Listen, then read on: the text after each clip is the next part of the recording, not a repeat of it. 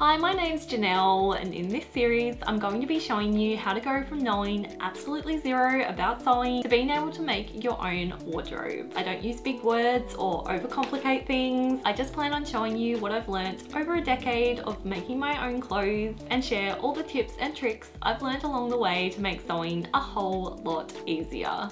Sometimes your sewing machine doesn't stitch as it should, and in this video I'm going to be covering some of the most common issues you may come across and how to troubleshoot them. I used to work at a fabric and sewing machine store, and so many times customers would bring in their sewing machines thinking they were broken when in actual fact there was just an easy fix, or the whole issue could have been prevented with the correct knowledge, and I'm going to be sharing everything I learned while working there in this video. While working that job, I actually got to talk directly with the sewing machine mechanics and repairers of brands such as Singer and Brother multiple times a week, and I'll also be sharing the knowledge that I learnt from them over the years I worked there. Issue number one, the threading is knotting up under the stitching. Sometimes when starting a new row of stitches, the bobbin thread can knot up really badly like this.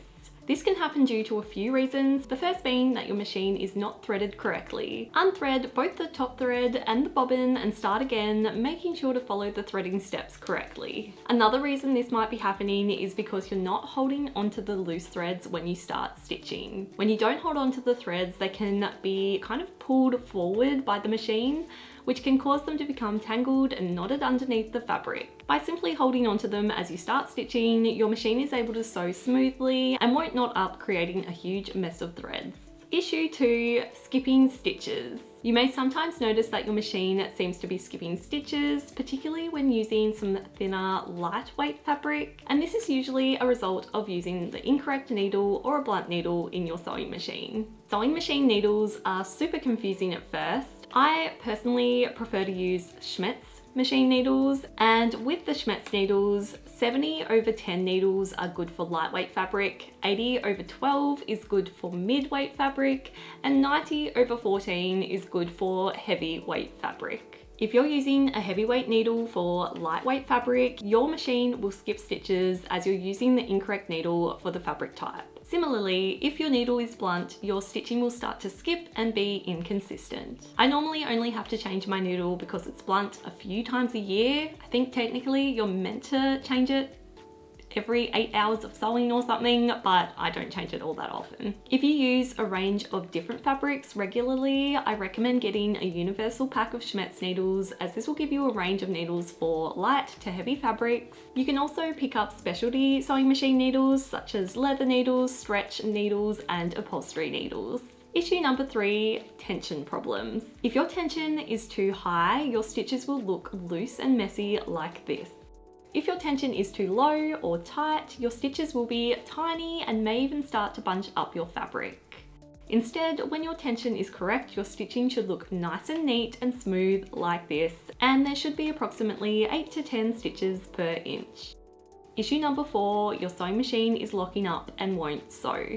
If your sewing machine is locking up to the point where the hand wheel isn't even able to be turned, it may be due to a buildup of lint and dust inside the sewing machine that is causing blockages to the mechanics. The best way to prevent this is to clean your machine regularly as per the machine instructions, and to get it serviced at least once a year as well. Issue 5, the thread constantly breaks or just looks messy. While working at the fabric shop, I got to learn a lot about the world of thread types. I thought all thread was cotton, whereas the most common thread used in a sewing machine is actually 100% polyester.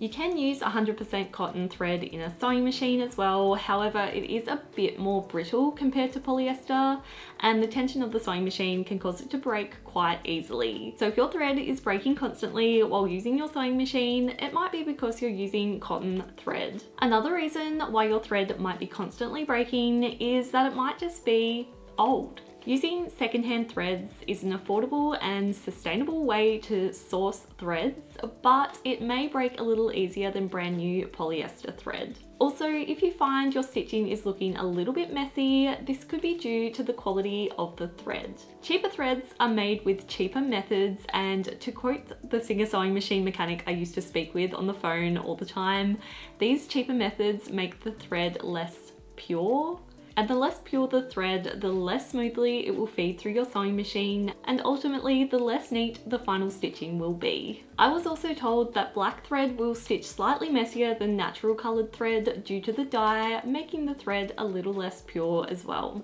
I've personally found that the cheaper brands sometimes work well in some machines and then terribly in others, so you might not have any issues with them. However, I personally love the brand Gutermann, and I definitely can notice a difference when using Gutermann thread compared to the cheaper threads you can buy. Issue 6, the machine is running but the needle isn't moving. This issue is a funny one because it's such an easy fix, and I felt like such an idiot the first time it ever happened to me. When the sewing machine is running but the needle isn't moving, it's because your machine is set to bobbin winding mode. Simply slide the bobbin winder back to the machine mode and your sewing machine should start working again normally. If your machine isn't set to bobbin winding mode and the issue is still happening, then definitely go and get it looked at by a professional because there's something seriously wrong with the mechanics. So these are some of my best troubleshooting tips and tricks that I think every sewing machine user should know about. I hope you found this video helpful and that you learned something new. And in the next video of this series, I'll be showing you how to use an overlocker and sharing my thoughts on whether or not they are worth the investment. So make sure you subscribe to my channel so you don't miss out on that video. Have a lovely day and thanks for watching.